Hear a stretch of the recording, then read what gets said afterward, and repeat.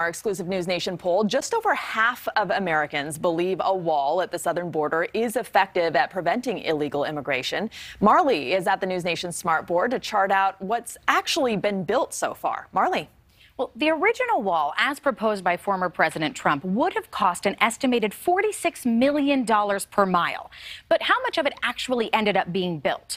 U.S. News and World Report says that we have built walls mostly along the border here in Arizona. This is where we're seeing the most of where we went in. We have more than 100 miles of border wall, particularly here in the Tucson and the Yuma sectors. Then as we go over along the California coast near San Diego, we have 55 miles here. And along the Rio Grande River in Texas, that's where the rest of those walls went into place. Now, if we compare this to the barriers that were there prior, we did in fact fill in quite a few gaps here. But there are quite a few areas that remain without some kind of barrier, particularly this stretch in Texas. And that's because of natural constraints like bodies of water or funding running out.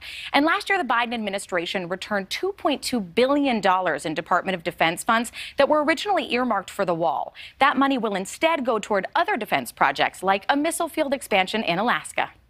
All right, Marley, thank you. Still ahead. Thank you so much for watching. Make sure to click on the red subscribe button below so you can get more of NewsNation's fact-driven, unbiased coverage.